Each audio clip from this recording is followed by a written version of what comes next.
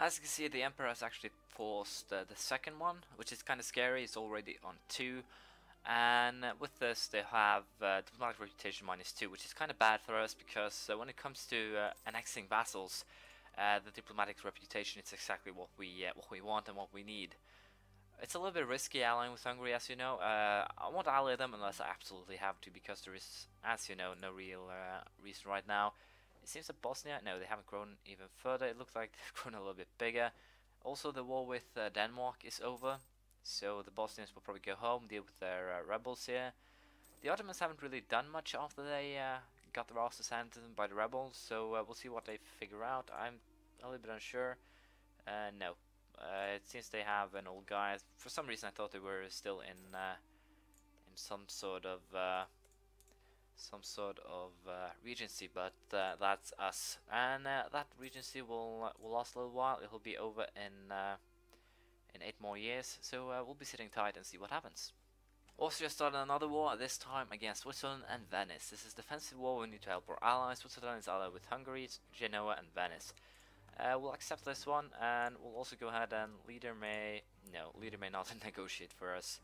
That is something that could screw us over. Hungary, Venice and Switzerland. Can I actually no, I'll have to negotiate peace with Switzerland should I negotiate anything. So I think we'll be sitting by rather peacefully, not causing any troubles for ourselves or anyone else. I'm pretty sure that the Austrian alliance have more than enough men and are capable of handling this problem on their own. So we won't be stepping in. We'll simply be setting this one out. I do want to keep Austria as my allies though. So we'll be a little bit careful, but ultimately we simply want to sit this one out and see what happens.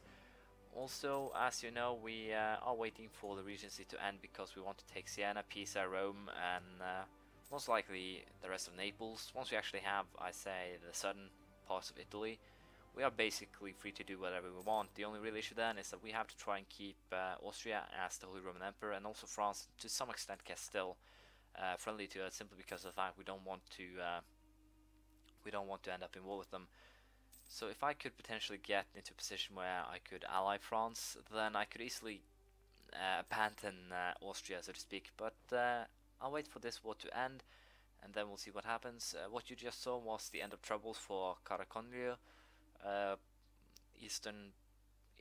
They are located east of the Ottomans, nothing to worry about, but as you can see, this war is more or less won for them, so I'll be sitting by peacefully and see what happens. It seems that Austria has put themselves in, once again, in a very bad position. I need them as a deterrent, you know, so we'll go ahead and accept this one too. We'll probably avoid fighting though, unless they actually come down to our lands here, but Austria is in a pretty tight spot, I think. All in all, but still it should be able to win this. This one should potentially be a little bit tougher, but all in all, as I said, I'm pretty sure they'll end up victorious in both of these wars. So we'll simply see what they do, what they decide of, and we'll be sitting by peacefully. I'm pretty sure that since I demand,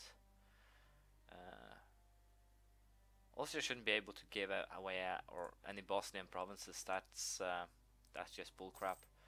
And if they can, that would piss me off to a great extent. We'll take the money. I don't care if the reform the size of the Catholic Church. We'll also go ahead and do research, temple, and constable. Next level is 6. We'll be there soon. Also with military, we are closing in that one too. But as I said, I'm pretty sure that the Austrians can't actually force anything here. And it seems they'll actually lose both wars. But since I am the sovereign of Bosnia, I should be able to, at least when I do this, that should make sure that the Austria can't actually give away anything that belongs to Bosnia and thus me. So if they can, I'd say that is an oversight, an extreme oversight that should be fixed. But we'll have to see. Genoa accept peace with Austria. Genoa will concede defeat. Good. And Brandenburg has solved their internal conflicts, no idea what that's about. We'll go for this one, co-creation cost -25%, always good. We'll be creating a lot of costs, so that's especially good. We're also hoping to get these two, I think. If we can declare war on republics, that will make our lives a little bit easier. But for now, we'll simply be sitting by on the sidelines, even if I lose some Bosnian provinces over here. It's not the end of the world. That's a little bit more troublesome though, that they actually went after Ragusa. But let's see, can I actually... no, I don't have any diplomats, but still, once Austria is done with Switzerland, I'm pretty sure they'll get themselves going again. Serbian patriots in Bosnia is a good thing. Conquest on Sardinia. Can I fabricate claim now on... no, I can't fabricate claim on Sardinia itself. So for now, I am, as you can see, just fabricating claims on whatever I can, whatever is close to me. Thus, that in the event of a war, I can just claim it for myself. We'll also take this one, 5% more taxes, which is also good. We are barely making a profit here. If I were to turn maintenance all the way to the top, we would be having quite a deficit. So we'll, as you know, be sitting by and see what happens. And once this war is over, I'll let you know. Austria's made peace with Switzerland at least, which should release some forces for them to use still. Ulm is apparently attacking them as well. So Austria's taken Graubünden and Zurich, and along with Breslau. So they basically taken what, this, and this. So a growing Austria is definitely a concern, but they suffered quite a bit of aggressive expansion. That is of course a negative for them. And also with this, Bosnia is once again free. We can now not have to worry about that. Vence entered a military coalition against me for some reason. I haven't actually been doing any fighting for quite a while, so that's a little bit of a surprise. But as usual, we'll be sitting on the sidelines. We'll be trying not to take sides and simply wait for our regency to end, which is coming closer to an end now. It's just, as far as I know, 3 years waiting. I believe it's 14, 15 or 16 years, probably 15. So we'll be waiting and see until that point. Austria just has got to be the most trigger-happy country around. They're currently at war with Brunswick as well. So yeah, we'll have to accept. But at this rate, I won't actually be able to use the Austrians for anything else than, well, basically a.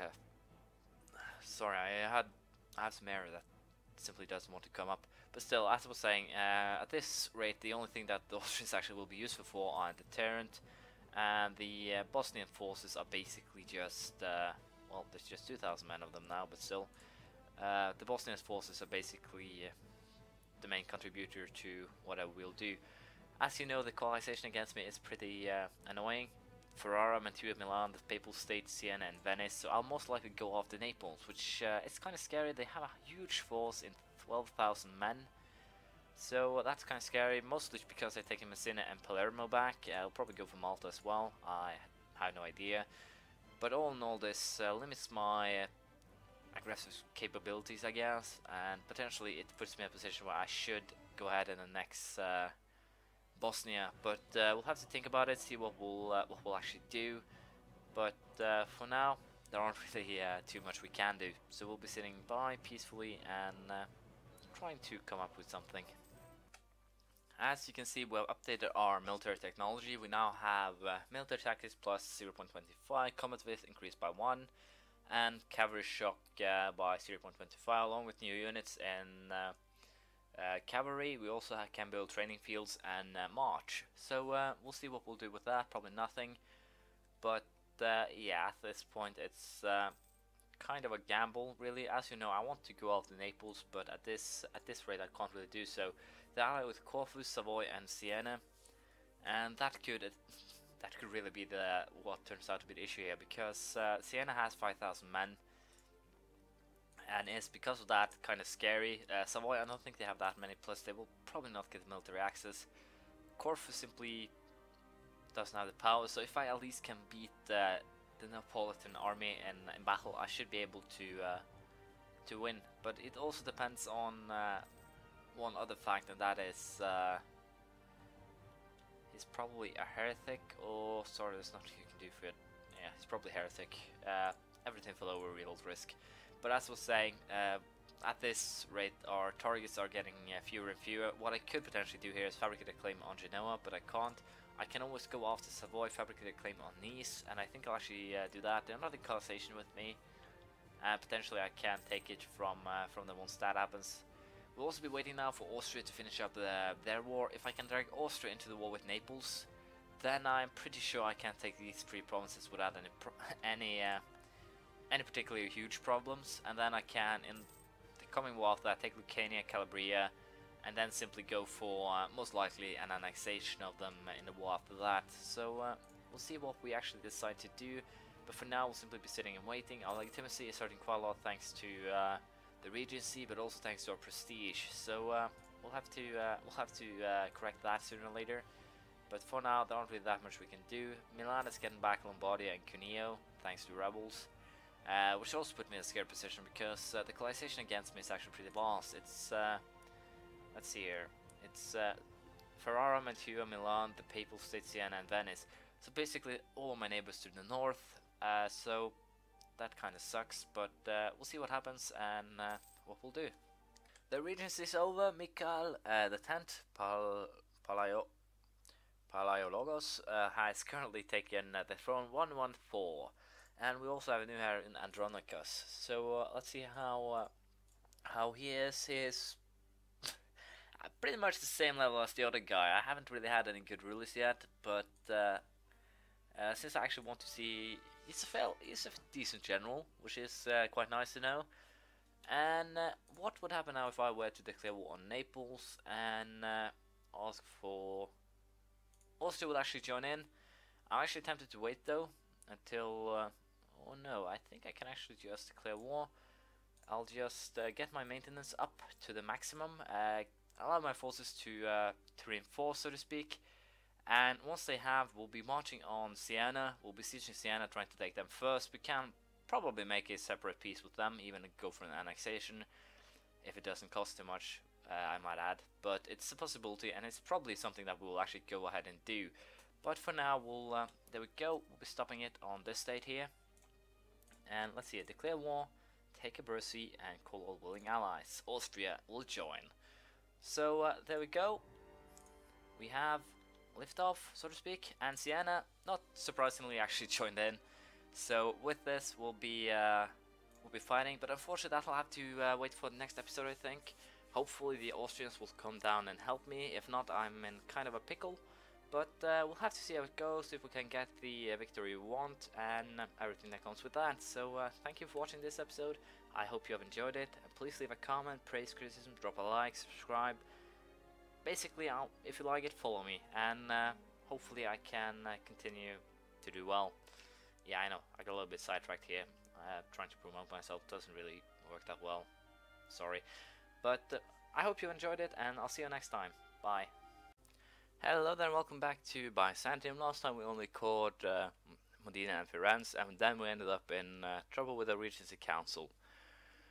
So I can't really expect too much to happen. We're in a war with Austria against Denmark and the rest of Scandinavia, but I'm not really thinking that it'll be interesting. We also started improving our relations with France, hopeful that they won't kill us off. So without any further ado, we'll get this Regency Council out of the way, then we'll probably go off to Siena, Rome, Naples, and most likely Sardinia as well. So we'll be going after southern Italy first, and then we'll see what we'll do. Also tempting to integrate Bosnia. It would make me, well, 8 more provinces. It would make me almost double in size, or triple in size, is the right word. So we'll see what we'll do, but for now I'll try to get myself out of the Regency Council, see if we can get some friendly alliances going and so forth. We are allied with Austria, as you know, but we would try to get someone else. Bohemia is actually a candidate, Hungary as well. They are actually rivals with us, so we'll see what we'll do. But for now, we will most likely choose Naples as a rival. I don't like them, so I'll probably make them a rival right before war. Probably Siena as well. I might even the Pope, so we'll see what we'll do. A little bit of news here. I'm back at -97 prestige thanks to Ragusan rebels that I have to get to, because I can't actually get military accesses to walk over there, and I'm not content building a fleet. What I am doing now is more or less building my army up to 13,000 men. I think I should be able to sustain it. And as you can see, Genoa is back, and I've taken 3 of Milan's provinces, which is kind of a good thing, because now I can declare war on them, vassalize them, and then I can get into a war with Genoa, and then force them to hand everything back to Milan. I think, at least Cuneo and Lombardia.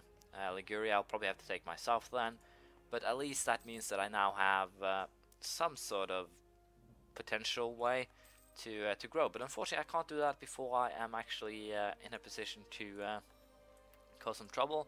Mercenary cost minus 25%, along with diplomatic relations plus 2, another diplomatic idea. But yeah, what we will be aiming for is basically get to discipline 1 and missionary strength, restore the ecumenical patriarch. It's a little bit weird that I can actually use that because, well, I'm no longer an Orthodox, I am Catholic. But we'll see, perhaps returning to Roman Empire will turn me into Orthodox again. I'm not really sure if I can actually do that right now, or if I have to go into there are no potential religions to convert to right now, so we'll have to see if we'll counter an Orthodox some way or another.